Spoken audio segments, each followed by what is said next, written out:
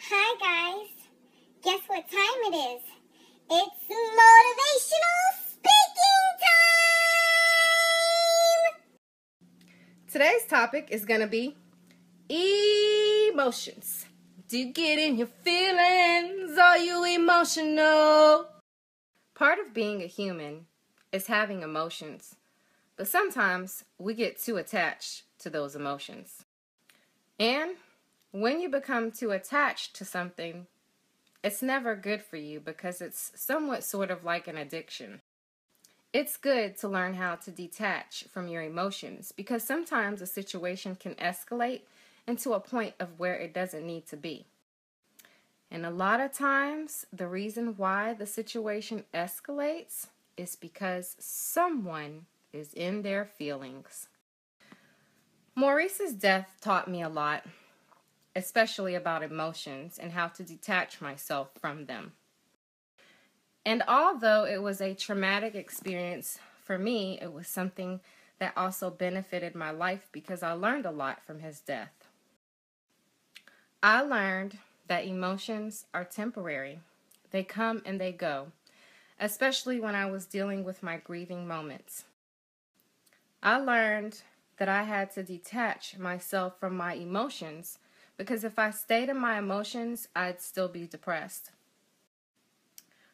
I learned to deal with my grief when it came. So I dealt with the situation at the moment and then I let it go. I still have my moments, but I also learned that they're temporary moments and I can get out of them. Many times when people are experiencing negative emotions, they try to hold on to them, but the point is to let it go, let it go.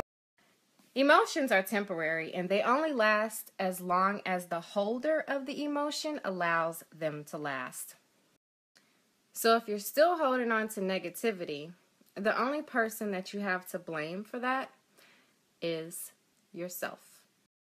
Are the negative emotions that you're holding on to allowing you to grow, or are they keeping you at a standstill?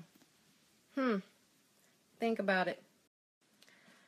Some people are just too attached to their emotions, and it causes a lot of problems in their life because they're too emotional. These are people who are always on the defense, can't take constructive criticism. You can't tell them the truth about themselves or they're going to cry. I used to be so emotional, like I was always defensive and getting offended. I used to wear my emotions on my sleeve, and some will say that I still do, but that's not what it is. I'm just really blunt and honest about how I feel. And it's not ever that I'm being emotional about it. I'm just being honest about my feelings. I'm not crying because someone pointed something out to me that I didn't want to hear.